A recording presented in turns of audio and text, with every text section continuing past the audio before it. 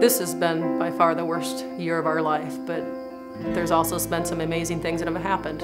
We've learned that we have some really good friends. We live in an awesome community. Our kids go to an awesome school. There are agencies out there like RAMP that you never really know what their services are until you need them, and without all of those things, it'd be very easy to lose everything that you've worked for. July 1st, 2008. Bob and Jill Mellnick are heading home after spending the evening watching their son's baseball game in Pearl City, Illinois.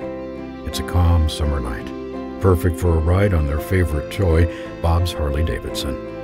After all, rarely will you see Bob and Jill traveling together on anything but the motorcycle, especially on a perfect midsummer night. The sun had set, and the wind was left behind as they drove off from the game, leaving only the open road ahead, a winding country road lit only by a single headlight and a star-filled sky.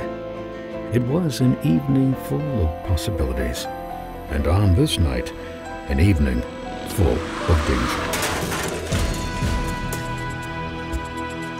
I slammed on the brakes pretty hard, locked them up, and got going extremely slow. I thought the deer was going another direction, and it came back at me and tried to run me over.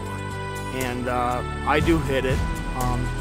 I personally don't remember my wife jumping off the bike. I don't remember hitting the deer myself either. But things weren't good for either one of us after it happened.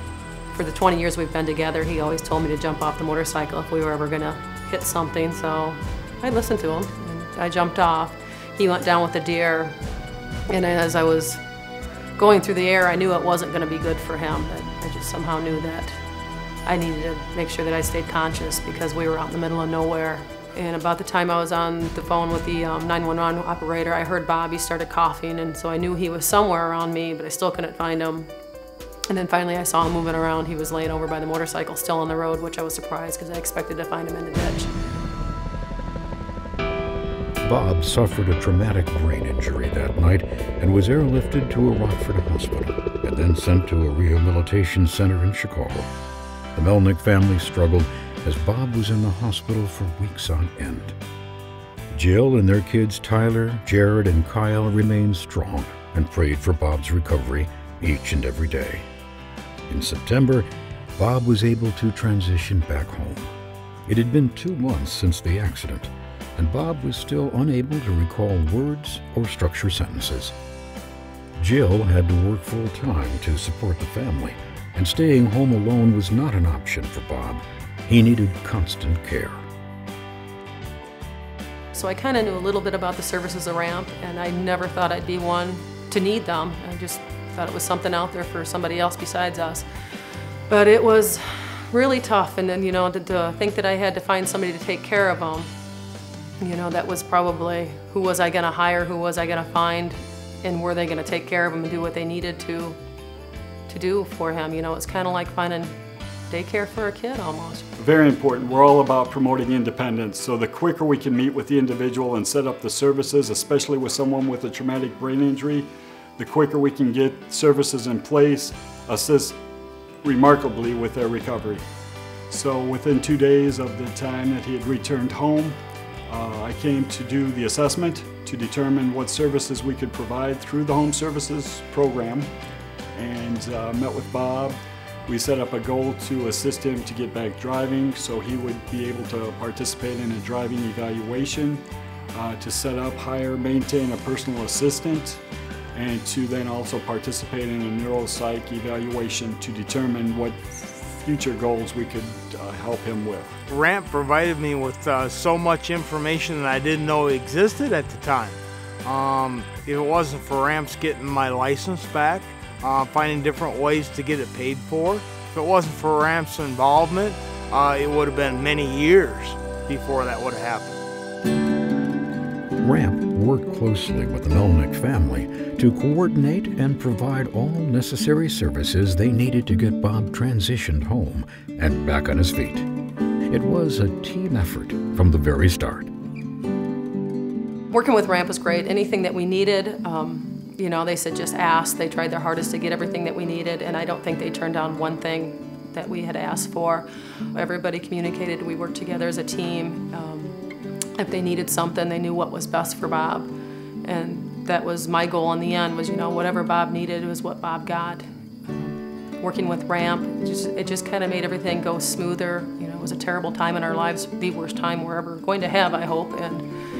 And just the communication with everybody and working together, I think, has made Bob where he's at today. You know, had he not had a strong group of friends, you know, doctors standing behind him, the people from RAMP, he probably wouldn't have come this far. It was extremely important for him to have a coordinated network of skilled caregivers in the rehab process. His family was very, very supportive and went to the effort to spend 2 hours a day on the road to bring him here. During that time, I was a facilitator and he was the one who healed himself, because he always was the kind of person that understood that if you want to walk on water, you have to get out of the boat.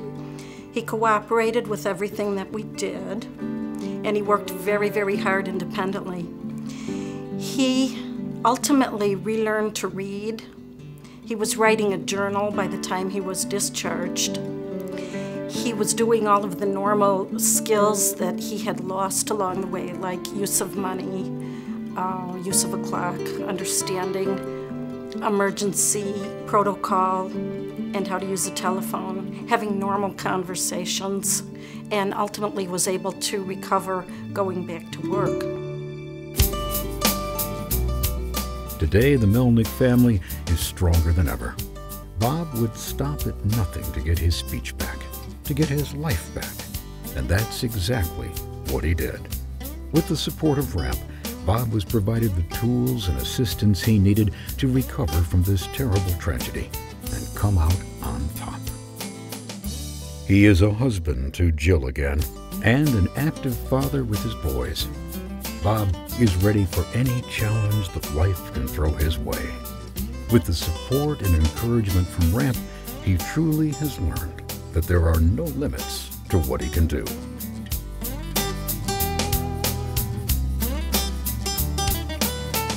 And it was normal stuff. A normal person should be able to remember everything, and I couldn't. It's unbelievable, but it's kind of like food now. There's still certain foods I can't remember the name of. Certain things I still can't remember exactly how to tell you exactly how it's supposed to sound. I've got my own thoughts, but a lot of times I don't talk quite the way I should.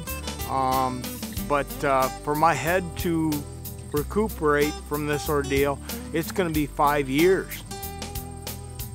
That's a long time. You never know when your life is going to change in a split second. And you know, ours did. Ours changed drastically. We were using services from RAMP that we'd never thought we would use. You know, Bob was born a healthy baby boy, and he grew up, and he's worked all of his life and worked hard. And we went from that to him laying in a hospital bed hanging on to his life, to not being able to come home unless he had somebody to be with him. And without RAMP, we would never be where we are today, which is slowly getting back on our feet. You know, he's able to work and function just like he did before the accident.